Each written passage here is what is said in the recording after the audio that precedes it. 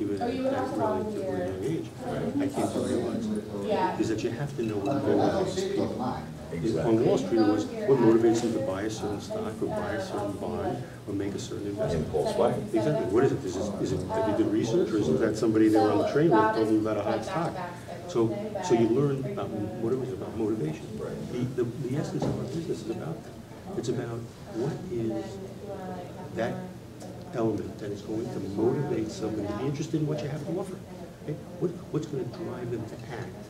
Okay, and be interested and then act. And I think that that's sort of the underlying thing is that word motivating people to behave in a certain kind of ways. That's why we use psychographics and things like that. You're absolutely right. That it's not just demos. Because you can say 18 to 49. There's a lot of different tastes all in the 18 time. to 49. Exactly, but within that world, there's different economic levels, there's different socio levels, educational levels. How do you reach the people that are going to be most interested in what you're doing? Absolutely. So I think